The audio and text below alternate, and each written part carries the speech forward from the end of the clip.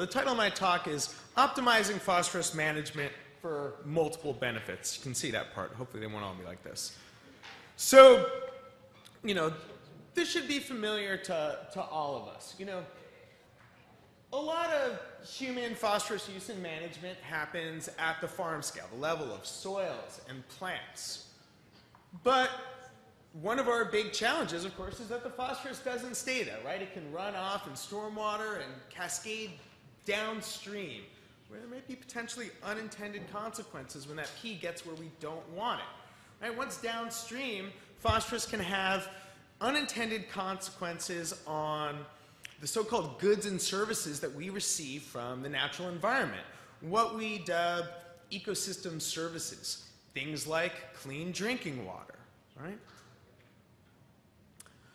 But we've got a big challenge in managing the downstream impacts of P.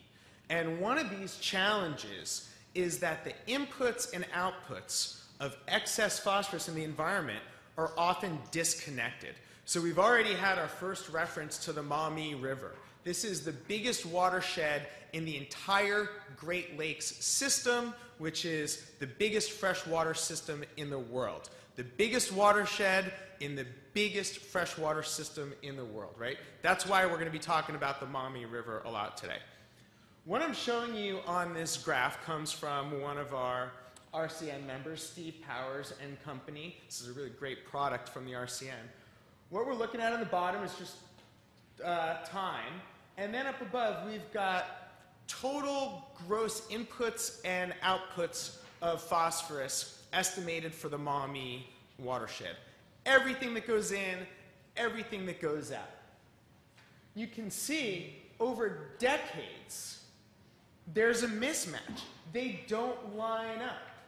For years and years, the inputs have exceeded the outputs. How does that work in terms of mass balance? Where is this phosphorus going? How do we account for it? There are disconnects over time, as shown in this graph, and also over space as this P moves down through the watershed. And despite inputs exceeding outputs for decades, we still don't see decreased outputs in response to decreased inputs yet. Inputs are going down, outputs aren't. What's going on there? It looks like there might even be a little trend in increase in outputs.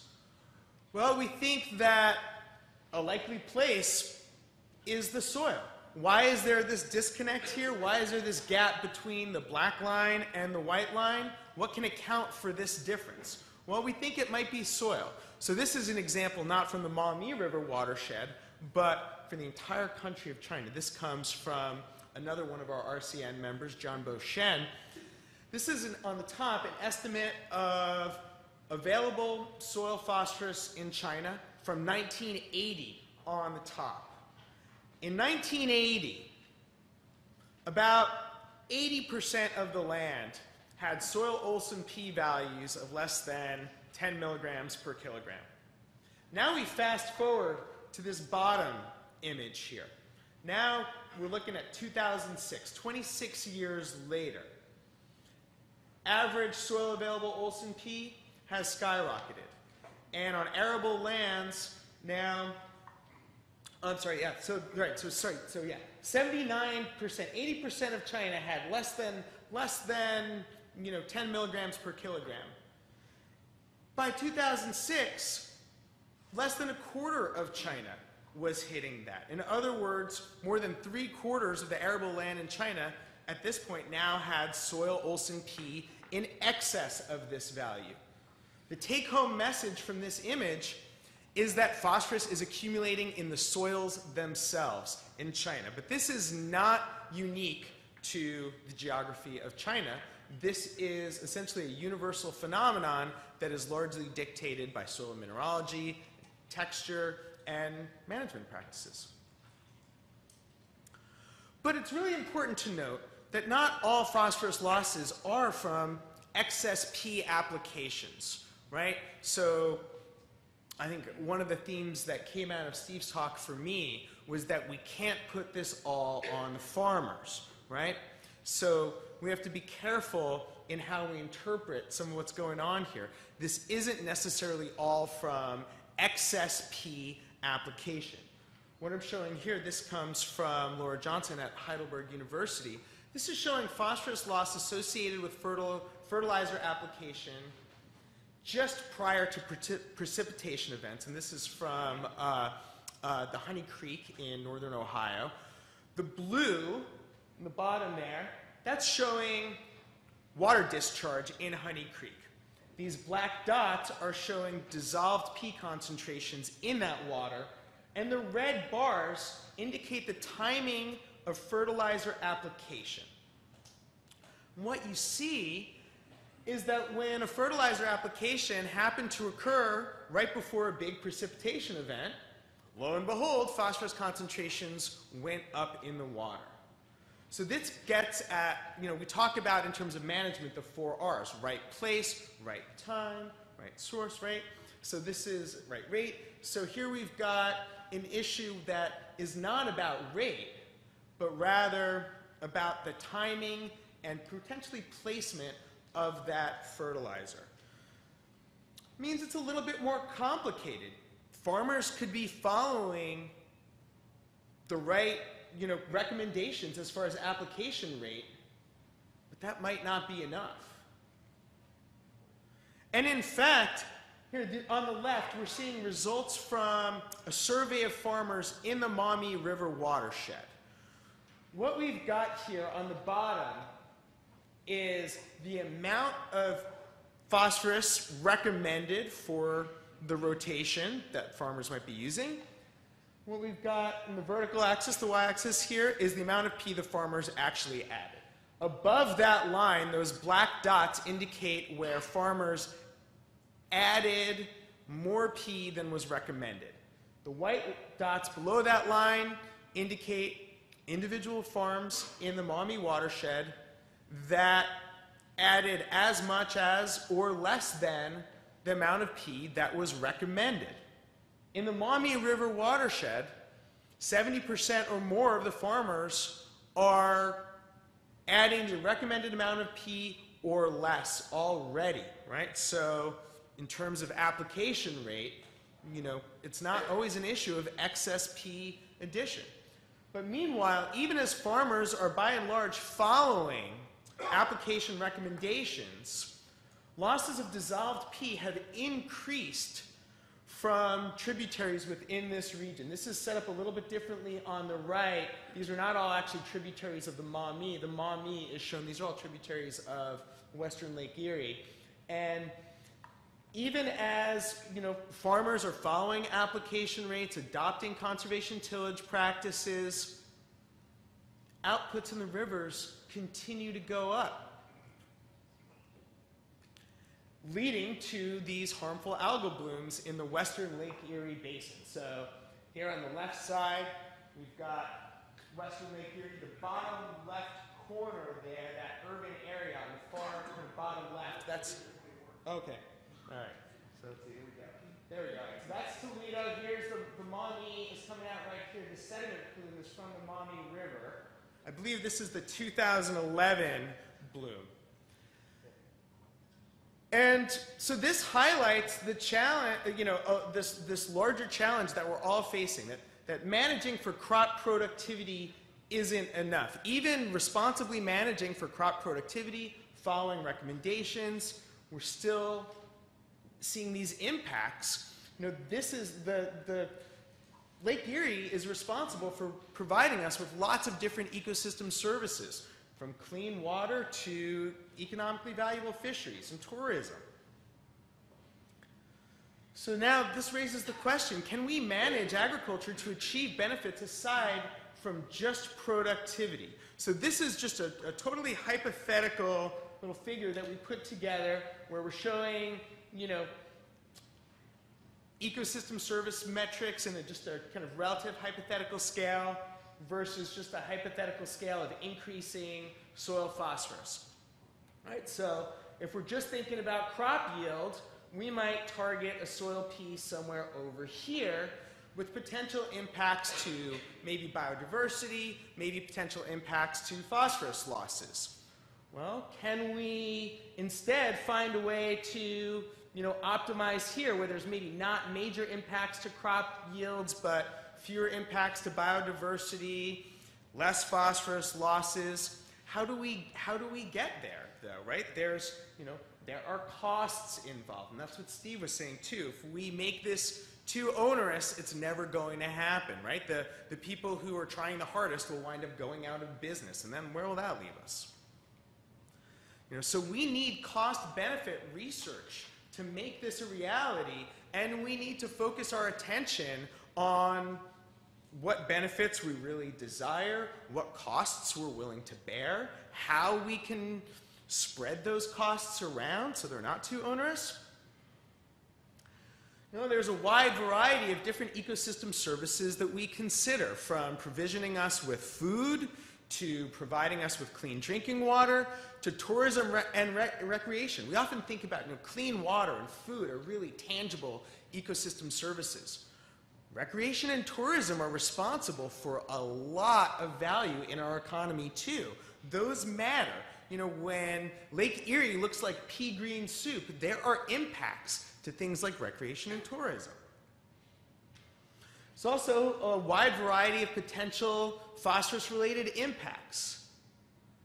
Which ones do we want to focus on? Which ones are our priority? Which ones are a problem in the specific location we're considering? Not every ecosystem service is equally impacted in different locations and different systems and different cultures. The impacts also vary from place to place. And this comes, cut off on the bottom, this comes from a recent paper by Graham McDonald and Company that recently came out of our Research Coordination Network. Well, one way that we can focus our thinking is reminding ourselves that, we apply the P at the level of the field and the plants. And that's really where we have the greatest capacity for direct phosphorus input stewardship. And as you move through the watershed and the phosphorus gets further disconnected in space and time, it gets more complicated to deal with, more expensive to deal with. There's a wide variety of different practices we could potentially implement to address this. They all have different costs, they all have different benefits, right? But the key point here is that changes at the small scale can benefit the entire system, maybe starting with the 4 R's, but moving on from there. So I wanted to provide a little example of one of these potential methods, soil P drawdown.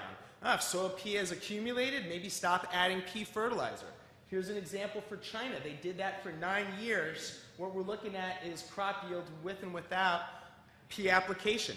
They stopped adding P over 9 years. Yield didn't go down. Meanwhile, now we're looking at the same colors. The green line shows the P drawdown treatment when they stopped adding P. P losses went down dramatically without a reduction in yield. That's great.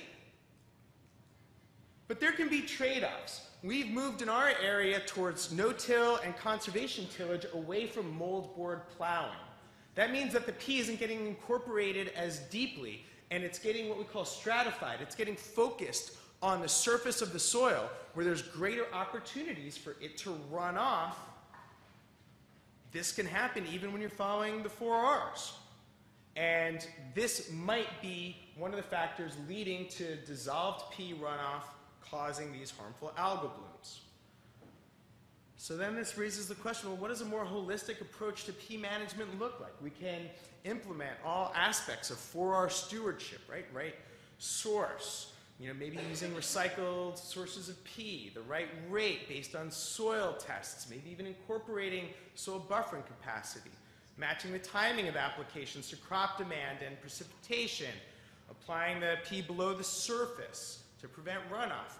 But each of these things comes with a cost. And our major challenge is addressing this question. What is the cost of maintaining water quality relative to the benefit of high crop productivity? There's a wide variety of possible changes that could be implemented. We could change our soil P testing from simple Melic 3 to considering soil buffering capacity and soil P storage. These have costs, right? So in conclusion, now this is a complex issue. P sources and impacts aren't connected in time and space. P loss occurs without excess P application, right? Managing P gets more expensive and complicated, potentially, depending on, the further you get from the source. But we have to remember that the benefits of small-scale solutions at the point of application can cascade to provide benefits at the large scale. So, agricultural management should involve more than one ecosystem service, but this is limited by a lack of knowledge about costs and benefits and, a way to bear those costs. But we've got to find a way to come up with a holistic approach to P management because that will provide multiple benefits on a wide scale throughout the economy. Thank you very much.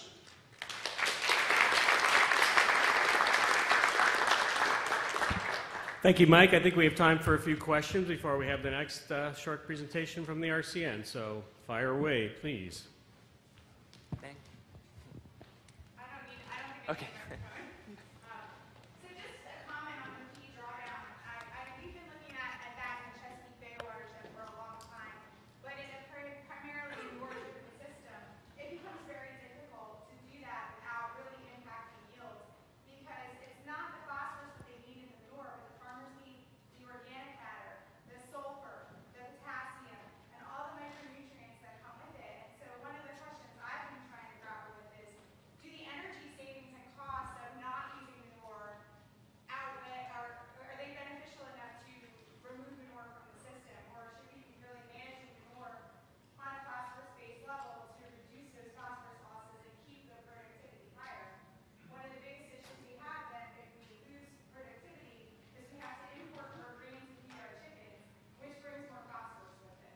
So I wondered if you had any perspective. I know there's a lot of commercial fertilizer in Ohio. So.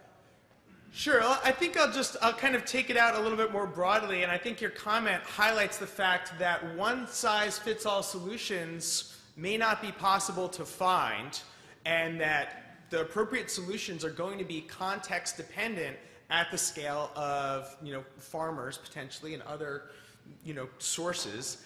And the more information we have and that we can provide the users, the better they can make decisions about what's appropriate. And then maybe we need to find a way to help share those costs. Let's take one more. One more question. Do we have any more? Okay, don't see any volunteers. Thank you, Mike. Appreciate that very much.